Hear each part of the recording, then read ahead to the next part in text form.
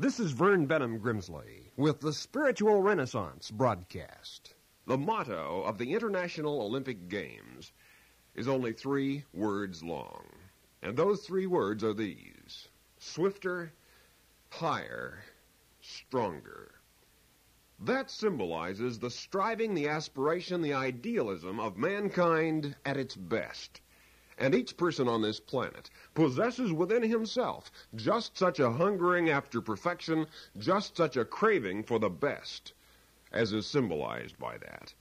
For within your mortal mind there dwells a fragment of the living God, a spark of the divine, and if you will choose to follow that gleam, your life will be transformed. 2,000 years ago, Christ told the story of a woman who lost a coin and swept the entire house in her quest to find it. And so, he said, does the God of this universe seek you. Not that he doesn't know where you are, not in the least, but rather that God seeks for your fellowship, for your love, for your spiritual awakening to the genuine reason and purpose of your human life, of being alive. You are valuable, infinitely valuable to God, because you are a child of this Father, and what good father does not deeply love his child? To this you may reply, but human beings are so imperfect. How could a perfect God love such immature, uncomprehending, and imperfect children as we? For the very same reason that any good parent can love his children, simply because they are his children. And a good parent, far from being repulsed or angered by the mistakes of his children, will even love them all the more in their awkwardness and imperfection. There's one 6th grade school teacher who loves to save up some of the most interesting of the wrong answers which your students write on their examination papers. Here are some examples. One student wrote, "The climate is hottest next to the Creator." Another one, "Strategy is when you don't let the enemy know that you're out of ammunition, but keep on firing." Another student wrote, "A virgin forest is woods where the hand of man has never set foot." And another 6th grader put down on a paper, "The general direction of the Alps is straight up." Those examination answers may have been incorrect, but what loving father or mother in reading them could have failed to be charmed by the creative ingenuity, at least, revealed in them? Good parents do not detest their children because of their immaturity or lack of knowledge. They love them. A parent loves his child not because that child is especially intelligent, but because that child is his child. And such is the nature of God's love for you. God loves you not because you're perfect, but because you are his son or his daughter. And that is quite enough for him. And it ought to be quite enough for you. Believe that love of God. Claim it with all your faith. And both your feeling about life and your very life itself will change. The fact that God is infinite and eternal in no way diminishes his personal interest in you as an individual. Astronomers report that on a relatively clear night, the average person could count approximately 2,000 stars in the sky. But our most advanced telescopes reveal that, in fact, there are literally trillions, with a T, trillions more stars beyond those. The celestial blur of light scientists term the Milky Way is estimated by astronomers to be a huge wheel-like gathering of perhaps 100 billion stars in itself. And in addition to that, there are thousands of more galaxies evident across the nighttime sky. And yet, even in such a vast and far-stretching universe as this, the Creator God, who is the first source and center of all things and beings, who is the controller and infinite upholder of all reality, who is the stability of all statics and the dynamism of all change, who is the immortal, invisible, eternal, one and only true God, this God knows you personally and even knows the hairs on your head. God is a Father, and he loves you with an everlasting love, and his mercy endures forever. One time on an airplane flight from Los Angeles, I was seated next to a girl who worked as a waitress in a Hollywood restaurant. She told me that on clear nights she loved to drive up into the hills overlooking L.A. and look at the twinkling carpet of lights lying out before her and stretching away into the blackness. She said that each time she was impressed by the thought that even though there were all those lights and more than she could count, that still there were even more people than lights. And that always she wondered how one God could really know about the lives of each of those persons who lived in that shimmering city below. There are so many. About 2,000 years ago, mankind was taught that the kingdom of God is within us, that the living spirit of the living Creator indwells the mind of each of his children, that God knows our every thought and motive, our every joy and sorrow, our every plan and problem. This God knows you and loves you. And if you will only be his child in love, in faith, as you were born to be, all of time and all eternity will be for you a wonder and a joy. For you will have discovered what life was meant to be. But the choice to live that faith is yours. Once Jesus asked, "What's your opinion of this?"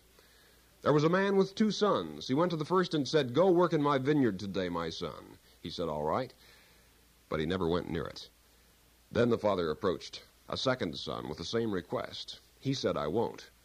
But afterward he changed his mind, and he went. Which of these 2 did what their father wanted? The second, his crowd replied. And I tell you, the tax collectors and prostitutes are going into the kingdom of God in front of you, replied Jesus. Recently in San Francisco, a man on the street poster asked passers-by this intriguing question: "What is the most important thing in your life?"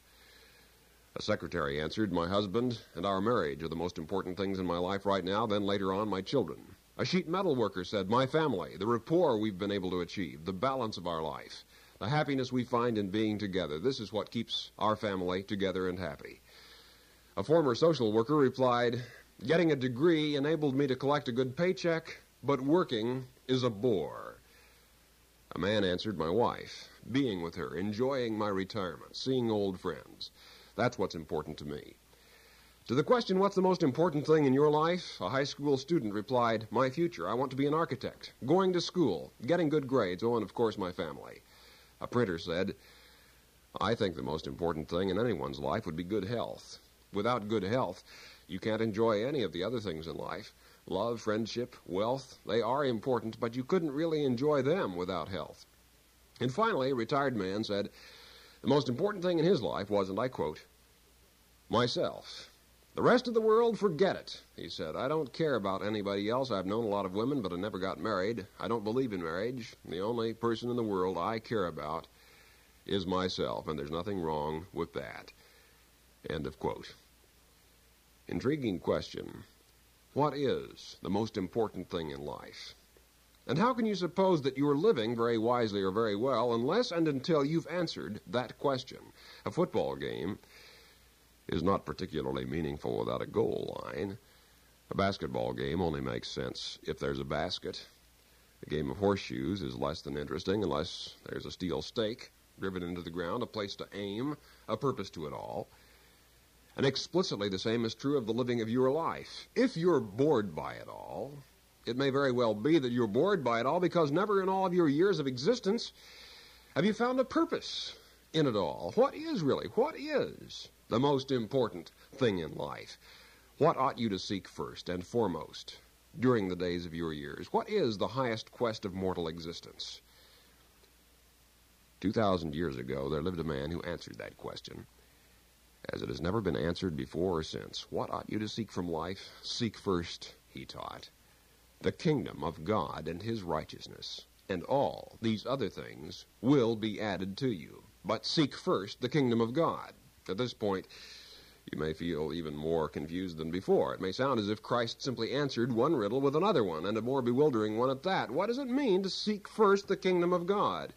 What is this kingdom of God? Jesus deals with that in teaching the Lord's Prayer, where he says to pray, "Your kingdom come, your will be done, on earth as it is in heaven."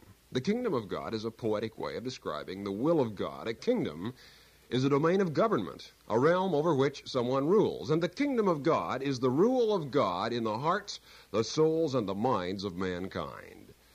The kingdom of God, said Jesus, is within you.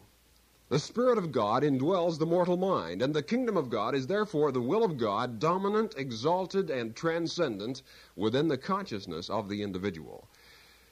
When above all other things, you desire to live by and do the will of God, you are seeking first the kingdom of God and his righteousness, and all other things of consequence will be added to you, for the Spirit of God is with you and within you. Believe that, and you will discover resources of unsuspected power in your life.